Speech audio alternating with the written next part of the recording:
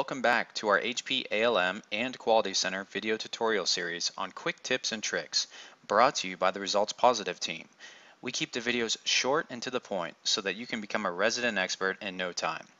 In this video, we will continue working within the management module on releases and cycles. Specifically, we will show you how to assign test sets to releases and cycles. It's quick and easy, plus it's a recommended best practice from HP to do this.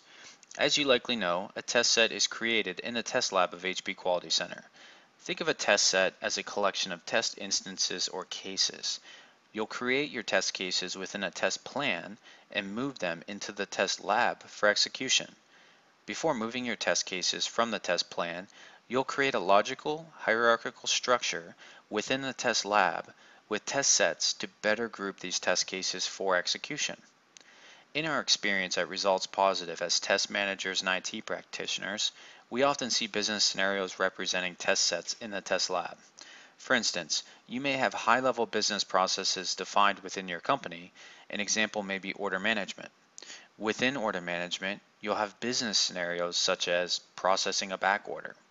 To process a back order within your ERP system, as an example, you might have 10 or 15 test cases defined with 10 or more design steps within each test case. The test set you create within the test lab of HP Quality Center would help categorize the processing a back order scenario. Before we show you this lesson though, you're probably asking yourself why assigning test sets back to releases and cycles matters. I mean, what's the point anyhow, right? Is this just busy work? Well, we can assure you it's not just busy work, as the old saying goes. As we discussed in prior tutorials, HP Quality Center's modules work in concert with one another. Assigning test sets back to cycles, defined in the management module, does one very important thing. It helps you answer the inevitable question of how are we doing? As you will see, Quality Center's power lies in its ability to aggregate data and provide your stakeholders with a bird's eye view of both progress and quality. By assigning test sets back to cycles, you have fingertip access to requirements execution rate and your actual execution rate, along with key quality indicators such as defect opening rates and outstanding defects. To see that information though, you need to establish these linkages. And by the way, if you'd like a desk aid with screenshots for any of these tips and tricks we demonstrate, just email us at info@resultspositive.com or click the link below this video to download. Enough talk though, let's assign a few test sets to the functional regression cycles of SP05.15. So I'm going to go ahead and click on testing and then test lab. And within the test lab, you can see I created a folder called SP05.15. I already went ahead and created the test set for us.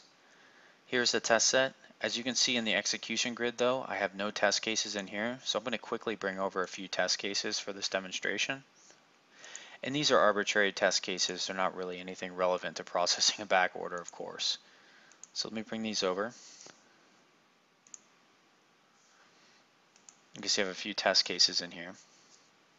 Now I'm going to go ahead and click on the folder above the test set, right click on it, and then go to Assign to Cycle. This pop-up window appears for select cycles. I'll click the drop-down arrow, navigate my way to SP05.15. So this particular folder with this test set of processing a back order, plan to do that in my functional testing cycle. Click OK. There we go. It's assigned it to the cycle. Now, if you ever make a mistake and you want to come back in and release this from that particular cycle, you can certainly do that quickly by right-clicking here, clicking on Clear Assigned Cycle, or you can just assign it to a different cycle. So come back into the folder, click on the folder, go to Details, click the down arrow, and just assign it to a different cycle, as I'm doing here. And I'm going to go ahead and put this back to the functional cycle, and then I'm going to go back up into the management module, go to Releases, go to Functional, go ahead and refresh here. Details, and you can see as I refreshed, it shows test set folders assigned to cycle 1, and then if I'm up here in the releases or the management module and I want to drill down to see the test sets that are associated, I just click here. That concludes our video tutorial for today. Thank you for watching.